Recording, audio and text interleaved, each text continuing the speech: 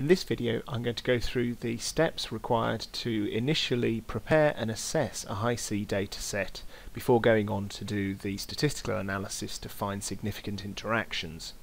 The dataset I have here is one that's come out of a HiC pipeline from the HiC program, which does the mapping for HiC datasets and also produces a whole lot of quality control information, and it's a good idea to have spent some time looking through the HiC output to decide whether your library is any good before you move on to doing the analysis in SeqMonk.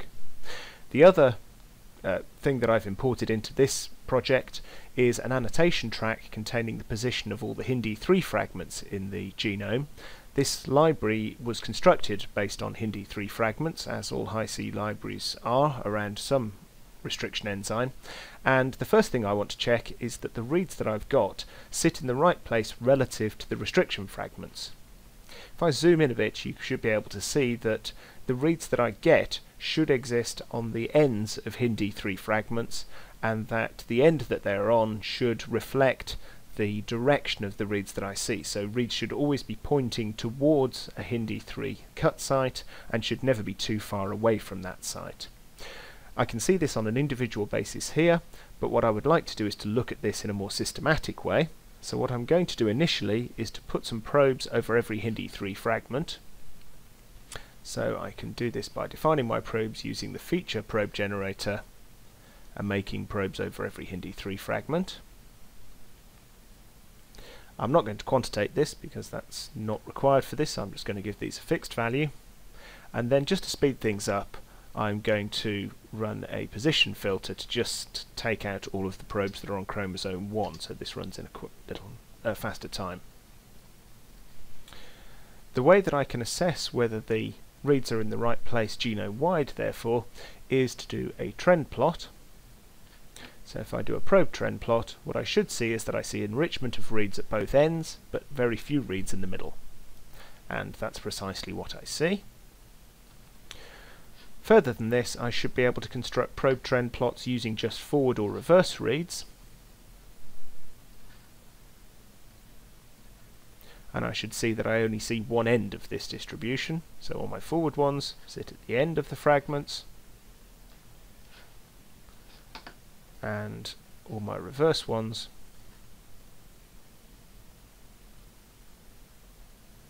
sit at the front. So very quickly I've determined that the reads that have been mapped all look like they sit in the right place. Now I want to go on to start preparing the probes that I actually want to use for my final analysis. The depth of coverage that I have in this library is relatively low, so I don't have enough information in a single HinD3 fragment to be able to make a good assessment of the significance of interactions. So what I'm going to do for this analysis is to concatenate together multiple HinD3 fragments to get the required level of coverage so that I stand a good chance of achieving significance. I can do this by constructing the probes from my existing probe set and concatenating them together. So to do this I go into my define probes options, and now I'm going to merge consecutive probes, and I'm going to put 100 probes together, so 100 consecutive HinD3 fragments spaced by 50 HinD3 fragments, so I get some overlap between my probes. Now that I've constructed this set, the first thing I'm going to do is to quantitate them with the count of the number of reads that go in them.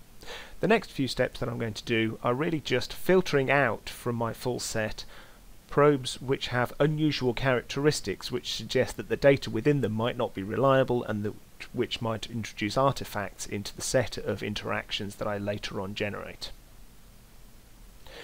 So one of the first things that I'm going to check is actually just the length of the probes that I've got. Some of these probes, particularly where they step over things like centromeres, will be hugely long and won't actually represent real HinD3 fragments. There's just gaps in the assembly.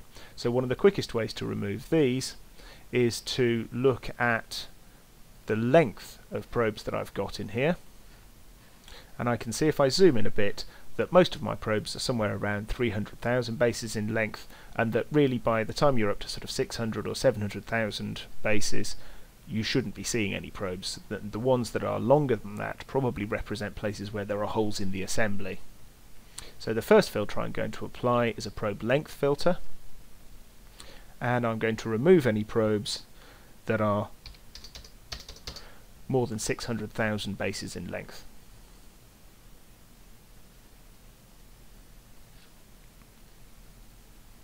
Okay, so that's removed some of these very large probes. The next set of probes that I want to get rid of are those which show unusually high or unusually low coverage in terms of the reads that are underneath them. Low coverage probably just means that, again, there's a gap in the assembly, or it might be that there's very low complexity sequence so that the sequence has not been mapped reliably.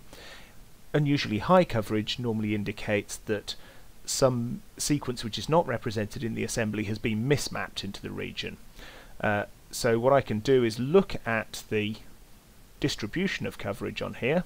So if I take my dataset and do a probe value histogram, I can see that the coverage that I expect has a fairly sort of normal distribution on a log scale, but that there are outliers that fall above and below this.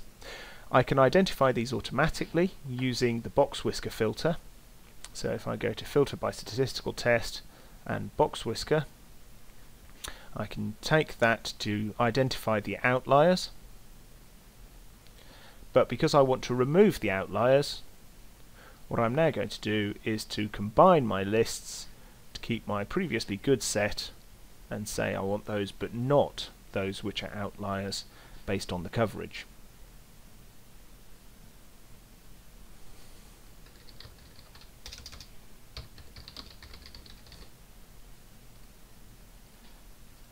And delete the original list. So here I have a set of probes now, removing those that had an unusually long length and removing those which had unusually high or low coverage. And you can see out of the original nearly 17,000, I've still got nearly 15,000 left, so I've not removed a huge number here. The other thing that I want to look at before I go on to do my analysis is the cis-to-trans ratio which exists in these probes. The cis-to-trans ratio is generally fairly stable across the genome, or should be, so looking at any deviations from this can tell us interesting things about our data. I'm going to take my set of probes and then go back and re-quantitate these, and I'm going to quantitate them by the trans-to-cis ratio. Now, because the cis-to-trans ratio that you expect to see it will be biased by the length of the chromosome that your probe is on. If your probe is on a short chromosome, you would expect naturally that it will have a higher proportion of trans reads, and if it's on a long chromosome it will have a higher proportion of cis reads. So what I'm going to do is not only quantitate the overall level, but I'm going to subtract from that the median value for the chromosome that each probe is on. So what I'm looking at is the variability in the cis-to-trans ratio relative to what the chromosome as a whole is doing, and that gives us a more informative answer. Shouldn't take too long to quantitate, and we should be able to see some interesting things from it.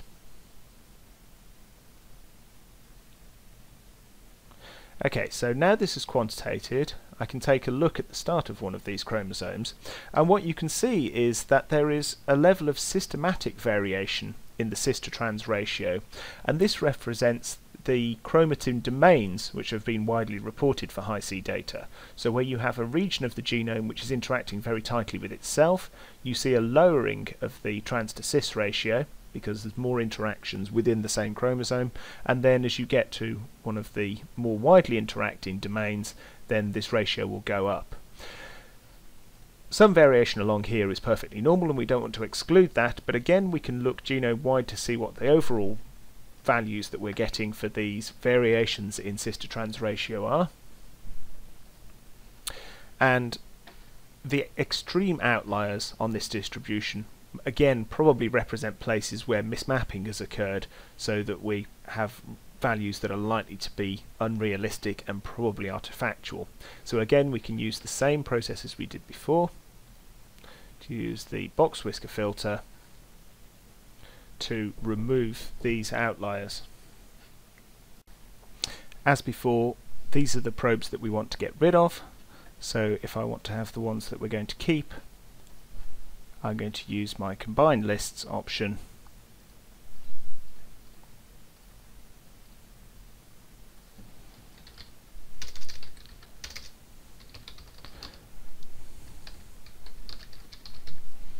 to give me a set of probes that I can actually trust.